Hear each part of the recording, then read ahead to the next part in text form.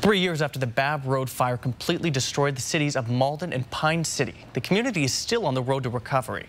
As Oregon Road and Gray fire survivors wait to see if they receive federal funding, the people of Malden have some advice. That Babb Road fire destroyed 67 homes, but the mayor said that wasn't enough for the city to qualify for individual assistance. Malden received public assistance for buildings like the post office and the fire station. For housing, the community heavily relied on donations from organizations like Inovia, but even that took some time.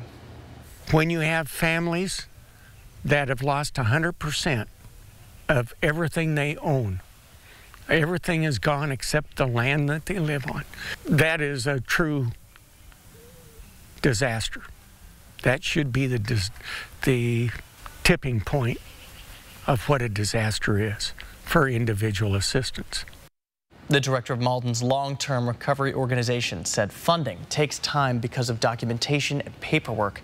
To this day, Inovia Fund are still assisting the community. Both the mayor and director said that they know it's tough to wait, but to trust that organizations are there to help.